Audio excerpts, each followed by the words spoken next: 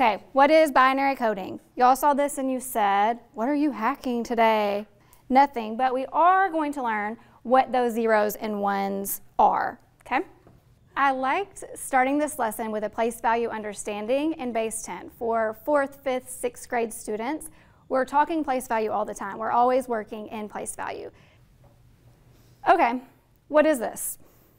Aiden?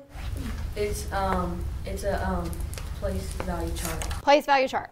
What do I know about place value? We use place value every day in math, right? All of our lessons, we're somehow talking about place value. 4th grade, we started the whole year with that entire module on place value. Remember, we had to say those numbers, standard form, word form, expanded form. 5th grade, you're still doing place value, but with decimals. 6th grade, you do a combination of all of it, right? You're doing all 4 operations in place value. So to see how we go from base 10 to a place value in base 2 and be able to relate those things and those patterns of times 10 or times 2 makes it relevant for them, they understand it, and it helps them see those patterns as we continued with binary. So we know that when we look back at this chart, where it is matters. And each number this way is how much bigger than the one before it? 10 times greater.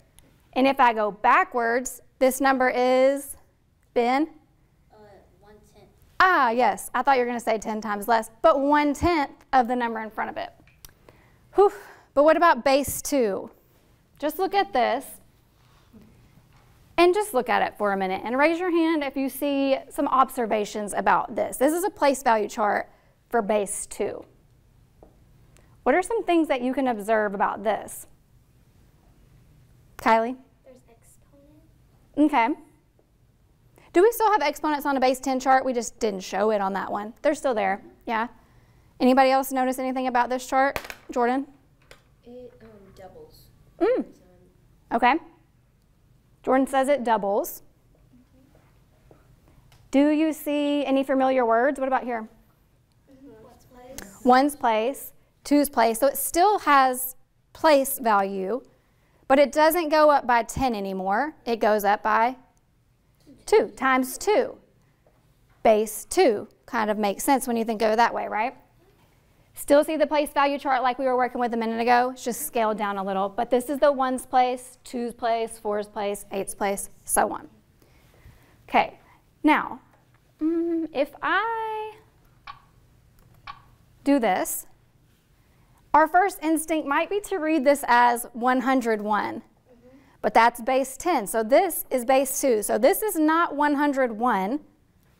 This has a 1 in the 4's place, a 0 in the 2's place, and a 1 in the 1's place. So I add them together like expanded form. So 101 is really the number 5. Do we see it? Yeah. I know, it's kind of wild. So 101 base 10, that we would just look at that and we would say, a kindergartner could tell you that's 101. But base 2, that's really 5. So what form are we using here to figure that out? Which is, what do we use addition? What form do we use? Standard or expanded or written? This is just expanded form, right? Let's go.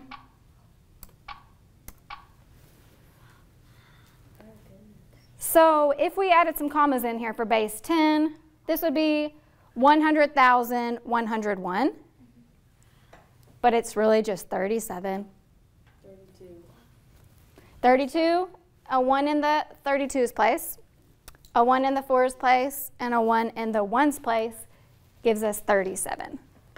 What was the big difference between base 10 and base 2? Anna Marie? What was different in base 10 and base 2? Well, base 10, the numbers in the place value went from 1 to 9, and in base 2, it was only 0. Yep. What else was different? Addison, how much greater or less is a number in base 10? 1/10. Yeah, 1/10 or 10 times. But in base 2, Ben, it was only? It was times 2. I think computer science is more accessible in the classroom than teachers think. It's things you're already doing. It's patterns, it's algorithms, it's steps. Your kids are already familiar with a lot of it, and they're better at a lot of it than we are, or we think that they are, and they're ready for more of it. But you don't have to have screens to do it. You can do plenty of it with no screens.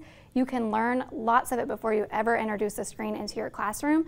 So it's not as scary or as intimidating as you might think right away.